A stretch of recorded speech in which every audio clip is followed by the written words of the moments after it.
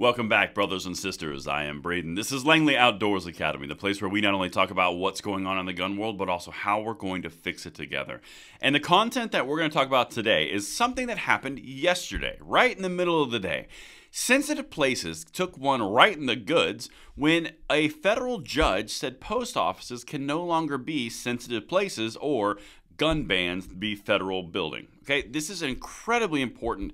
This is part of the nuance of going against sensitive places, where we can carry guns, where we can have Second Amendment, and also what is history, text, and tradition, and more Bruin destroying gun control that's been in place for around 50 to 60 years.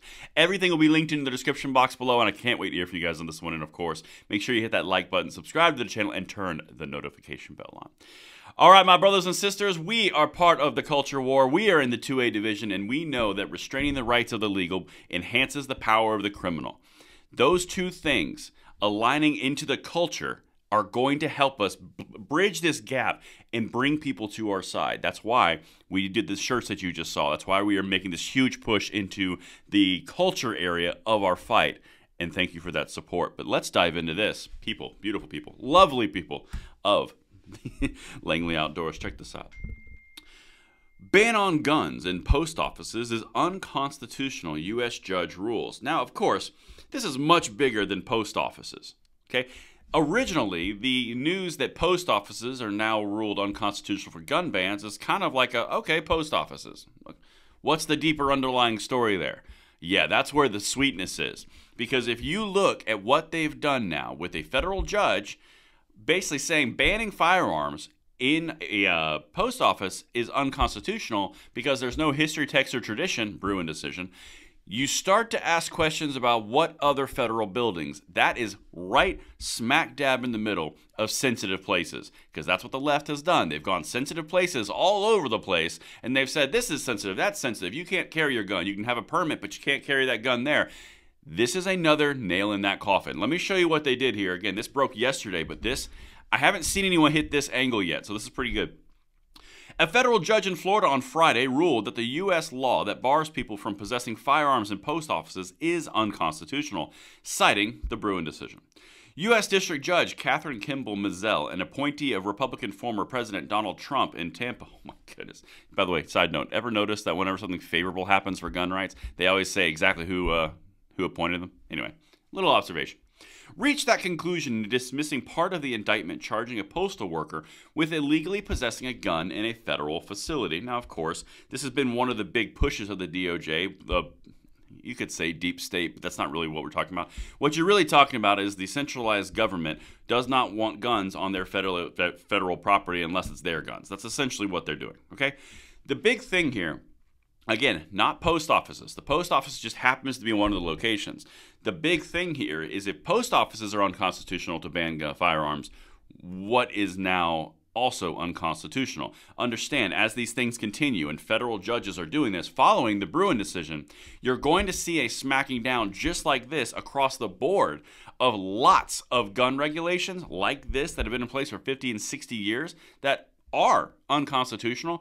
And then you're going to see the DOJ push back on the other side. So there's going to be a little bit of a seesaw effect. Imagine what the left has always done, right? If you put it on a spectrum, what they're doing, and I'm trying to make this point really, really crystal clear. Let me know if I land this.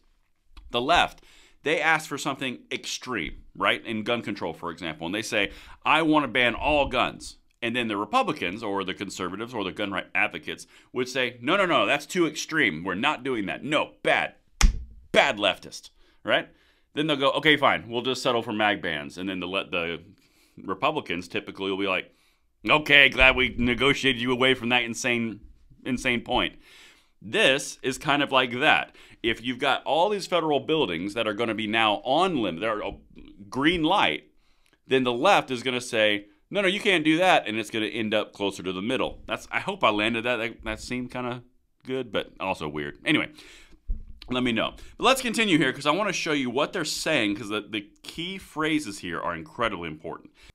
Mizell said that charge violated Emmanuel Aiello's rights to keep and bear arms under the U.S. Constitution's Second Amendment, saying, quote, a blanket restriction on firearms possession in post offices is incongruent with the American tradition of firearms regulation. Now, that's, of course, history, text, and tradition. That's alluding to the Bruen decision.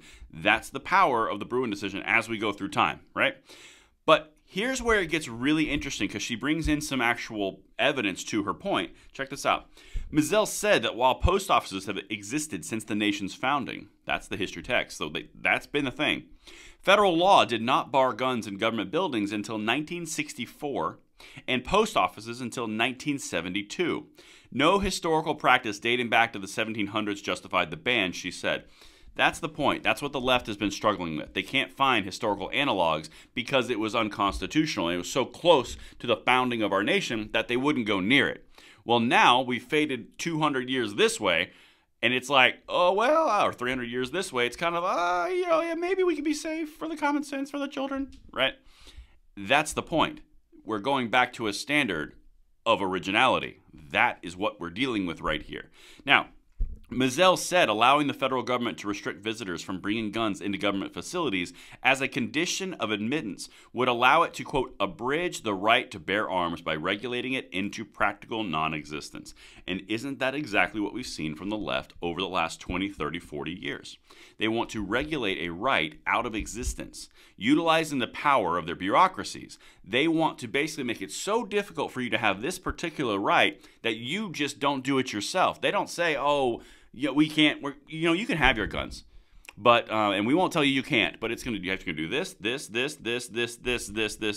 How long until it becomes too expensive, too prohibitive, too time constraining? How long until you just stop doing it? And that's what they're betting on. And that's what I've got for you guys. Let me know what you think in the comments below, and I'll see you on the next one. I'm Braden. See you later.